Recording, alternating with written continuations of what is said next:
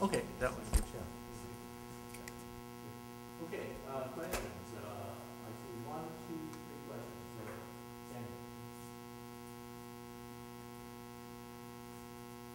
Samuel. Hey, thanks for the talk. I really enjoyed it. I understand why we would want to teach non-cognitive dispositions that would like help people in a just society or something. But I'm wondering what the argument is for not teaching dispositions that are only helpful in an unjust background, like assertiveness or docility or something. Is it because we don't want to change how people like naturally are, or we don't want to like shape people? Is like why not? Right, good. So I think there are two reasons why not. And well, let me say, there are two reasons speaking against doing so, though I think ultimately we might be justified in some cases in doing so. So the two reasons are, first, the one that I was touching on here, that you might exacerbate conditions of injustice, right? So if you're teaching docility, it might be that this undermines the legitimacy of our political institutions because people aren't being sufficiently reflective about authority in that society or something like that. But I think the second is that if we really think as a society that we're open and supportive of a diversity of good lives, we might be undermining some children's capacities to lead certain kinds of good lives. So the case of assertiveness helps here. If you have a child who grows up in a collectivist culture where thinking about the individual and your individual needs is not as important, and then they go to the school and they're being taught, be assertive, make your needs heard. And they go back home and there's this tension. And if we really think our educational institutions should be respectful of, say, that collectivist orientation, then I think we have a problem if we are liberals in that sense, where we want a diversity of good lives. I think that in the case of, so I argue for this in some of my other work, but I think in the case of students who are very impoverished or are in conditions of really severe disadvantage, we might be able to justify something like that, but only because the alternative is so much worse. Oh, sure. Okay, sorry. I think another one was in the middle right there. Okay. Yep. Oh, you're recording. Now I have to whisper. Whoa. This has been very informative and touching and actually thought-provoking for me. It reminds me that what you were describing there, which was your non-cognitive behavior, well, it's not new. 65 years ago, when I was in elementary school, we had it. Mm-hmm. So I can speak from a first-person response. You have an artifact of 65 years later. Grading non-cognitive behaviors exacerbates the harm. If it's possible, you understand the effect of class, but if anything, one has to be born into impoverishment, which is not only material impoverishment, it is emotional and cognitive impoverishment, where there is no reinforcement, where assertiveness is seen as disobedience. One who has not been born into that cannot understand it. And it never goes away. People adjust, but the adjustment is its own distortion. Now, we have interest in this, and I think it's wonderful. When people knock public schools, I almost, public school was in Washington, D.C., from a very impoverished, the way I'm describing, was a magnificent thing. And I graduated from CCNY, from Queens College. And this was an era, a golden era that people now don't know. Everything was available, from undergraduate to graduate school, and it was all free. Don't tell people now if I get angry at you. Anyhow, I just want to express this, that to understand, and it's now interlocked with race. The majority, it's more common in blacks and people who come from racial minorities, but to understand what that means at every level, and to think that schools can have a major impact. I wish it could, and it can have some, but we have to understand the limits. Thank you. Yeah, no, I think you're completely right. And part of my larger project, I do, I think the factors outside of the school, the institutional factors, factors of inequality, put severe limits on what schools can do. I do think there are some programs inspired by this work that are having some success.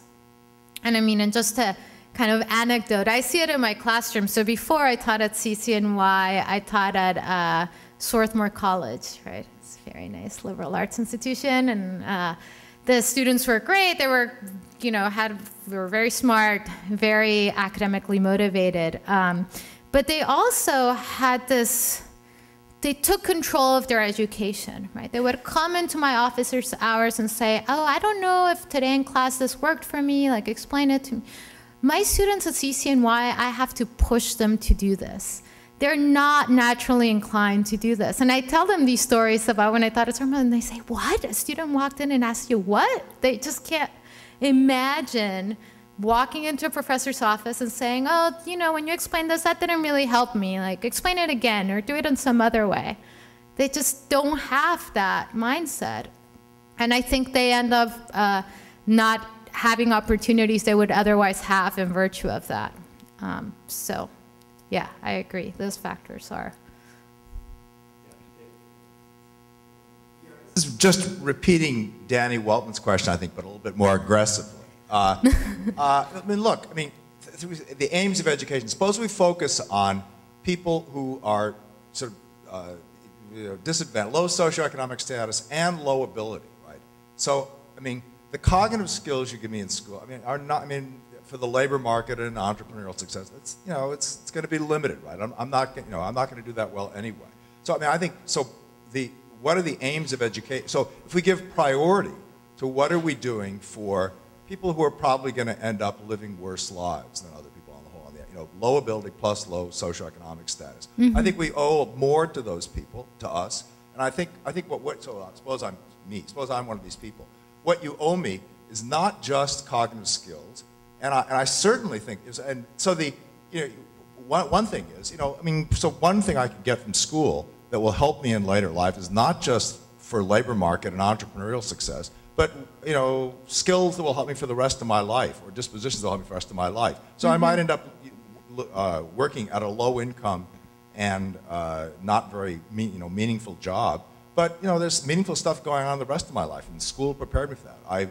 I'm a great climber or a great fisherman, or I've got a serious non-professional interest in playing rock music or something that sustained me over the years, or a ability to have friendships that last and stuff. And so in that context, part of what we owe people is certainly, you know, it includes certain cognitive skills, but also non-cognitive traits and dispositions that will help people for life success. And that means what we owe people is the traits that will help them succeed in the actual circumstances in which they'll find themselves. So all this justice stuff, I think it's a terrible burden. I think, you know, here I am, I'm going to lead a terrible life anyway, and then you want to be training me with the traits that would work, give me a good life if I lived in a perfectly just world? That's crazy. In a perfectly just world, we would want people to be pacifists and turn the other cheek, and train people never to use violence in any social setting.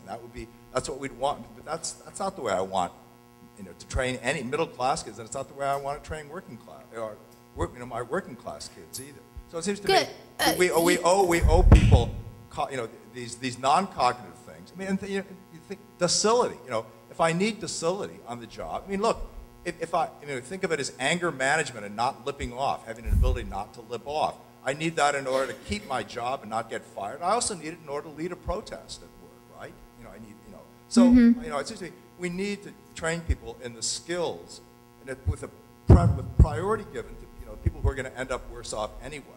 And we should be thinking in terms of what will help them with the lives and the circumstances they'll actually find and help them lead better lives. And that includes not just labor market success and this kind of stuff, but also non-job,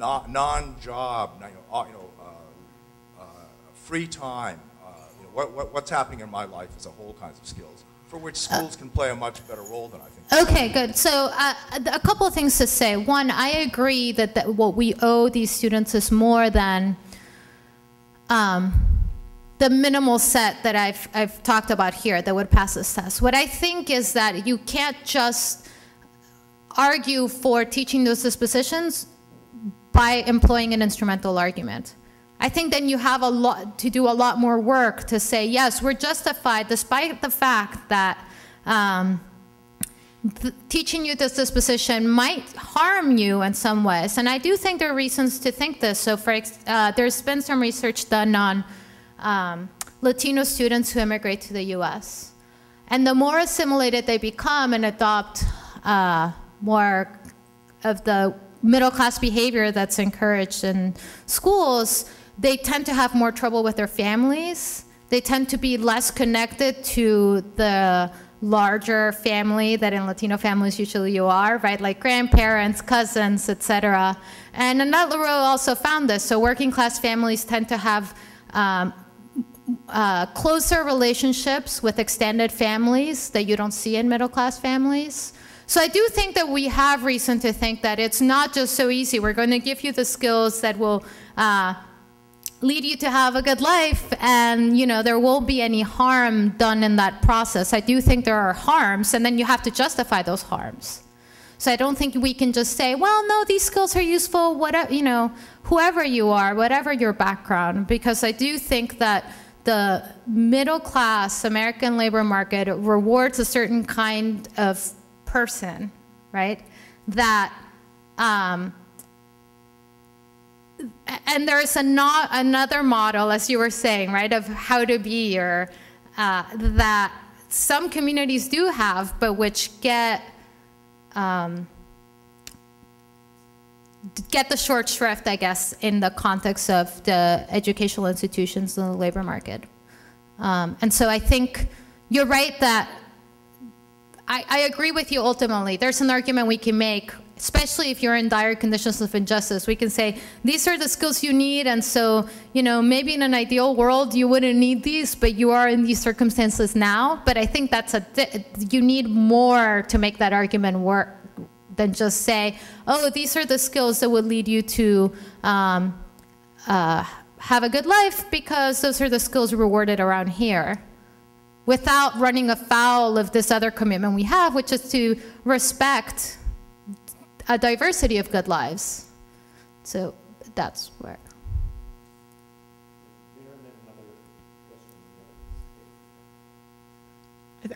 I'm hoping I misunderstood what you were saying, because I believe, I'm just hoping, because I was thinking that you were saying that you should have the skills for where you think I might be.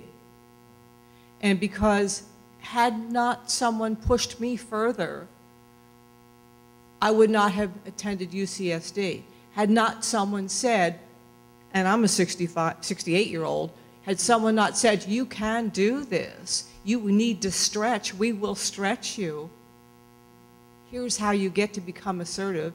Here's how you go ahead and speak your piece. I would not have been an alumni. So thank God somebody said to me, you don't just fit into this box that you're a single parent with 2 children. You can't go to college. You have to stay home and just take care of the kids. You need to fit in your milieu. I don't. I didn't, thank God.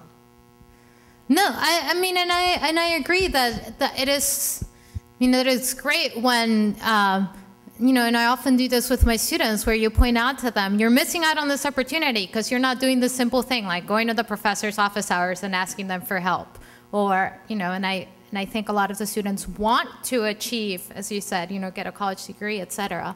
I do think it gets trickier though. So, this is all anecdotal, but going back to sometimes I teach these seminars for first year college students. At CCNY, it's gotten better, but we have a really low graduation rate for our students. And so often a lot of them will drop out. And this freshman seminar is an attempt to get students to bond, and we talk about college skills, not just, academic stuff.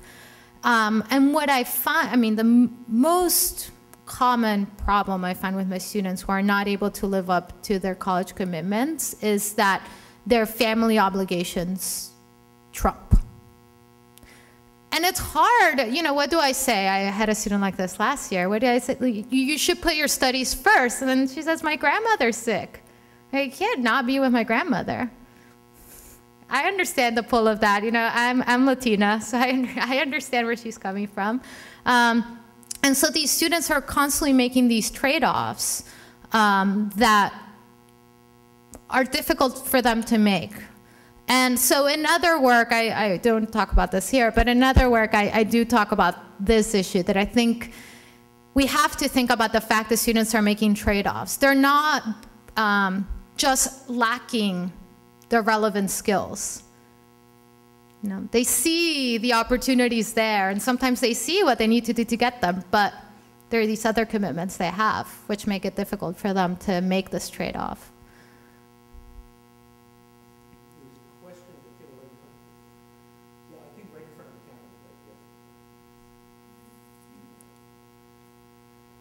I was wondering if you could go back to the slide of what you thought the skills would be in a... Oh, sure. Yeah, in the justice, and how you think that would be played out in a classroom. Like, how would you teach delay gratification, like in a classroom, or grade it? Let me try to figure out if this... Okay. Great. Good. So there is this really important question, like how do we go about teaching these skills? And Walter Mischel and some of his colleagues later have done some of this by teaching kids different. So for example, the kids that don't look at their marshmallow, right? They kind of start imagining something else or are able to distract themselves from the immediate temptation there, are able to delay gratification longer, and you can teach kids to do that. Let me think about some of the other things I say there. And so I think I don't know enough about all of the ways in which teachers are trying to do that, but there are some programs that focus on this. So in Brooklyn, there's this famous public school. There's a movie made about it in which there's this amazing teacher that has a chess team that is like an amazing chess team, right? And these are kids from fairly impoverished backgrounds, but they manage to compete at these very high levels of skill. And part of what she does is go over their chess games with her after they've been in a chess game and maybe they lost, and say, look, here, what did you do? And the kid will be like, oh, it just seemed like the right thing to do. And she'll say, did you think about it? Did you stop and give yourself 2 or 3 seconds to think through that, or did you just react, right? And so she'll help them see, you just reacted because right now when we're talking about it, you can see what the right move was. And the kid will be like, yeah, I can see what I could have done. And so next time, it's complicated. And I think, I don't have children, but from seeing my younger cousins, I think parents teach their kids this. And when you read Annette Leroux, you see that they teach them some of these skills, like planning. One of the findings that Leroux has is that she sees that middle-class parents tend to fill their kids' lives with these massive schedules of extracurriculars, right? So the kid has to run from music class to ballet class to all of this stuff. And working class parents tend to let their kids just play. They'll just be like, just be a kid and do your and so the kids will come up with games. They go and hang out with their neighbors, or they'll go to their cousins, but it's less structured. There is a value to that, I think. But they're less familiar with this kind of planning than the middle class kids are. So yeah, I think it's a good question. How do we go about teaching these? But there do seem to be some people that have managed to do that. We have time for one more short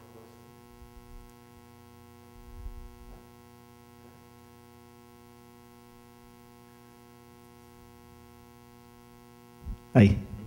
Thanks. So I guess my question is about the dispositions we're worried about. So you mentioned being worried about dispositions that depend on potentially justice undermining conditions. And I was wondering, shouldn't we also be worried about dispositions that don't depend on justice undermining conditions but promote them nonetheless? Promote injustice. Injustice? So what do you have in mind? I mean, I can't think of a disposition that would do that, but you might think that even the ones that are up there, perseverance, delayed gratification, those are the ones that allow people to succeed in a world that is unjust and succeed as sort of members of a status quo that promotes the same sort of underlying structural systems that are unjust. Yeah, so I'm trying to think. So you're trying to think of a non-cognitive disposition that promotes injustice, but it doesn't depend on justice undermining conditions to do that. Right. One example, well, I'm trying to think. I was going to say one example might be the dispositions that are distributed according to class or race, but those would depend on justice undermining conditions, so I'm not. I mean, you might Yeah, just say I haven't. aren't any. I'll have to think more about that. But yeah, I haven't thought of. What is it? Extroversion. Oh, extroversion. Good. So the thing with extroversion is that I don't think it's necessary to lead a wide variety of good lives against a wide background of just conditions. I think. And it probably isn't instrumental for most, for a large variety of good lives. There might be instrumental for some. Yeah, but that might be a good case. I mean, I'd have to imagine a scenario in which that were true, that extroversion really just, everybody wants extroverts or something like that. Thank you.